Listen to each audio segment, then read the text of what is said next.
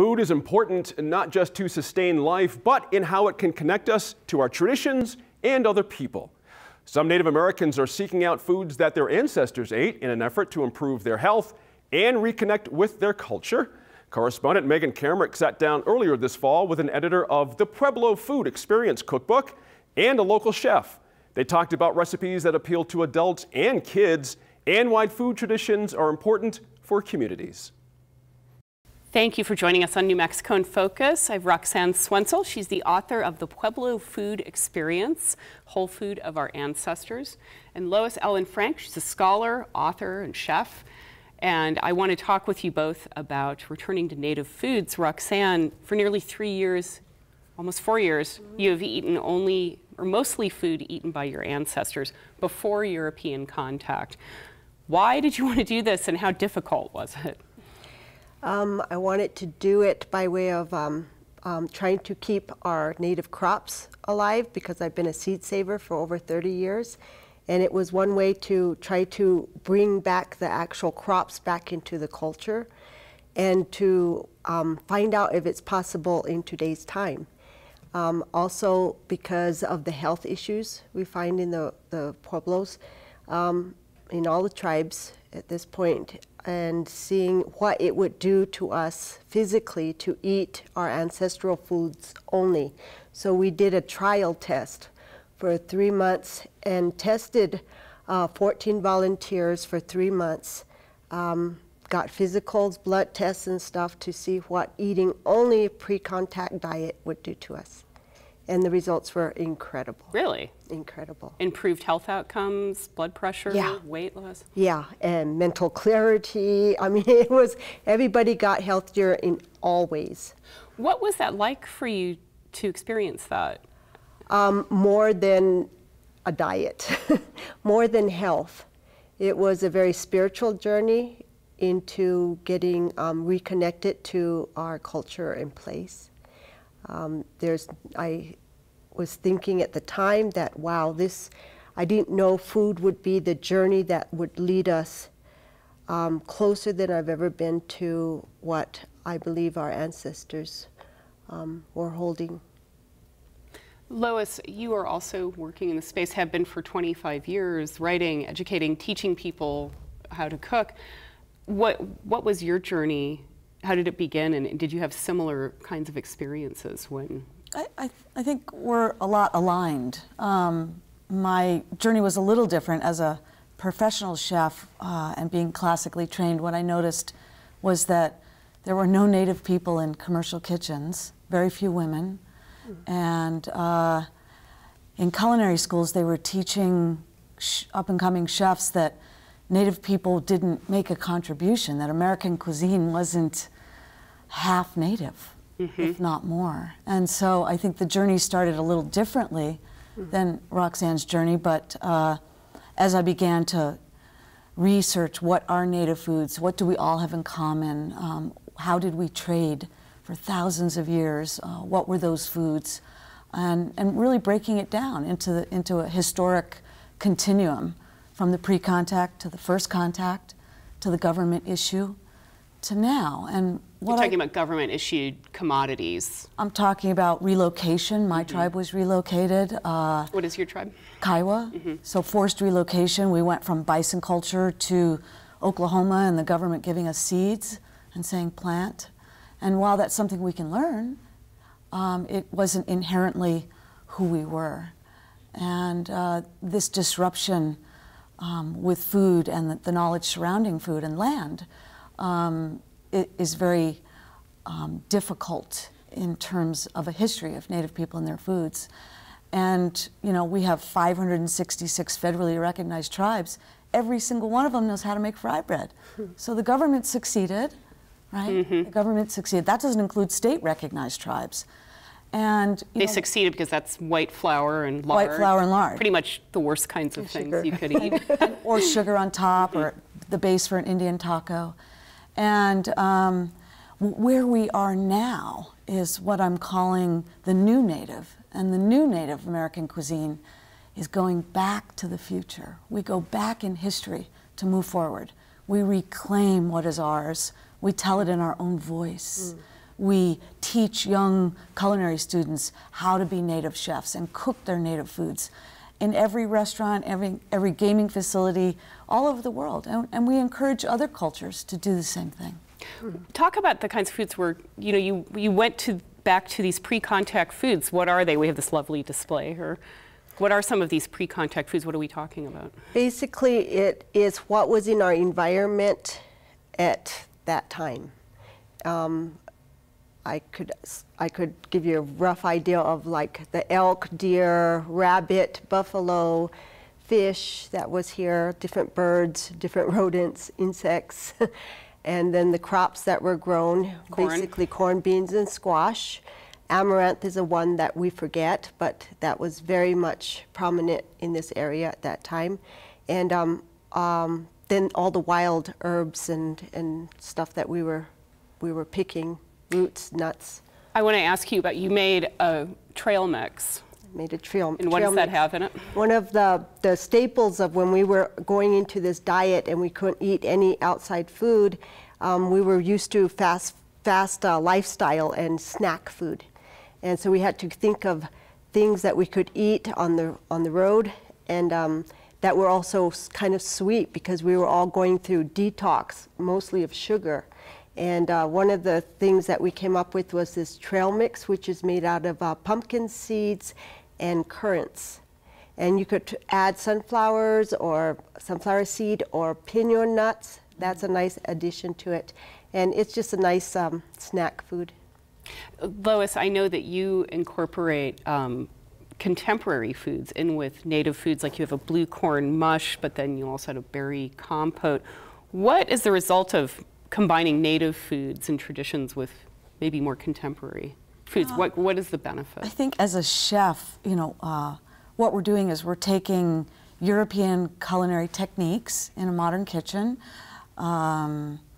A good example would be, do I know how to grind corn on the grinding stones that have been in my family for generations? Yes. Do I do that every day for all of the foods? No, we have modern machines and appliances, Cuisinart, a food grinder. So I incorporate some of the modern techniques for using food, and then the presentation. I think as Native people, we've always been artists. And we see that in this beautiful pot. We see it in the jewel-like colors of our corn. We see it in the way we dress. We see it in everything. And it's also in our food. And so how we present it, how we design it is also art.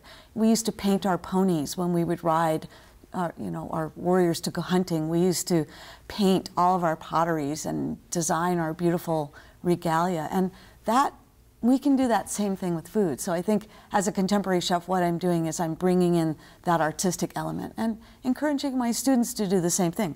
All of us can have the same recipe. What we do with it makes us each our individual artists. And so, you know, the trail mix, Roxanne's doing it one way. I might say, ooh, what other wild berries could I add? Yeah. You know, it's the same thing. We're just doing it a little differently.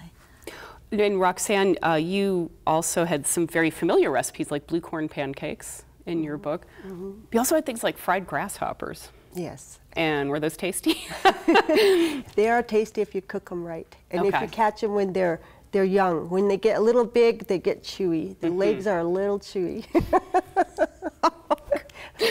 Okay, I'm willing to try. Did you give up chile? Yes. Chile was not here when the Spanish arrived. The Spanish brought it up through Mexico, and so we had to go off of basic things that we thought were into our traditions, like chili, like fry bread, like coffee, alcohol, you know, all those things. No, now, are you still on that strict? I'm not as strict as that first part because we were guinea pigs. We wanted to see scientifically what it was doing, medically, what it did to our bodies. So during that first 3 months, we were very strict.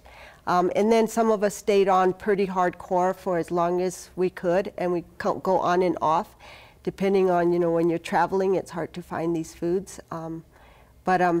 You know, for me, if possible, I eat this way all the time.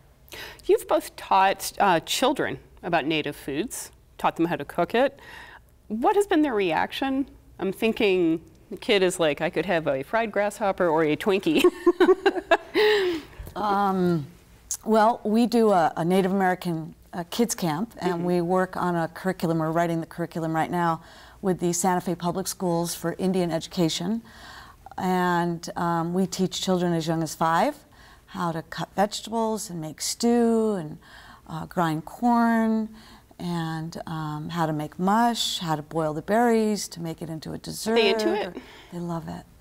I think what happens is when you create a pride in the foods that are traditional, and you teach skills, children grow up learning, and you're a success when kids say, I have to save this, I have to save this, can I have another one, can I save it? I have to show my mom. And then when mom comes to pick them up, they run and they're like, Mama, Mama, look, we made this pudding, it's a Native American parfait, it's corn mush with berries, and we're doing the same thing as what they would see, a yogurt parfait, but we didn't have yogurt.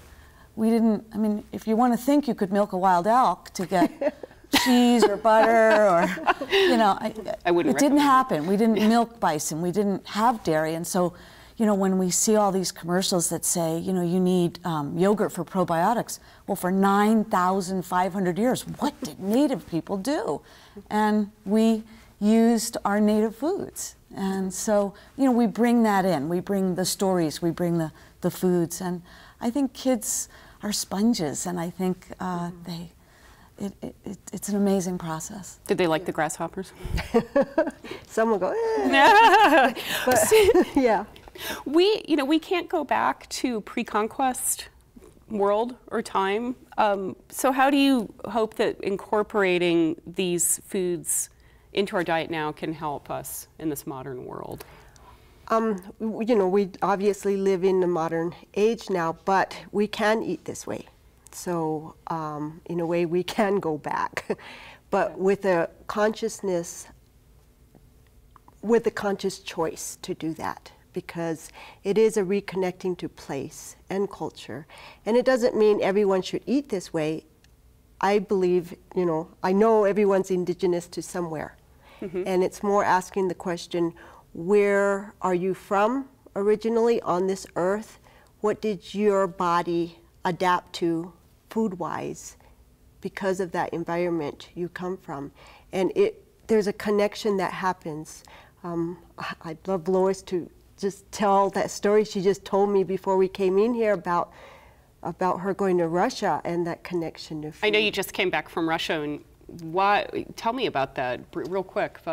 So I do what's called culinary diplomacy, diplomacy through food, and we did ship many ingredients from here. So for the Russians, they had white cornbread from Santa Ana Pueblo, and blue cornbread, and blue corn pozole, red corn pozole, white corn pozole, a tamale.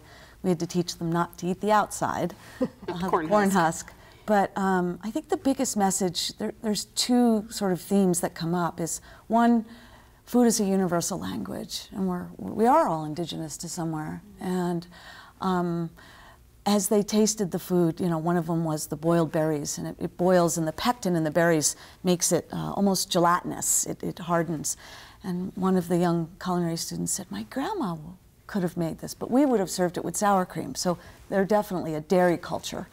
And the message is that what did your grandmother make, and what did she nourish you with, and how do you reclaim that? So when someone goes to a place, and Roxanne is right, it's place-based, instead of trying to eat another world cuisine or another culture's cuisine, what is your cuisine? Who are you? And what did your ancestors cook? And I know when I travel, that's what I want to eat. People come to New Mexico for the cultural experience, and they want to eat the foods of this place. Why would you want to eat a Maryland crab cake in New Mexico? You'd want to go to Maryland to eat that. So here, what do we have and what can we share that's inherently indigenous? And I think people want that. People are ready for the first time in history. Well, thank you so much for coming and talking. This has been great. Thank you for having me. Appreciate it. Thank you.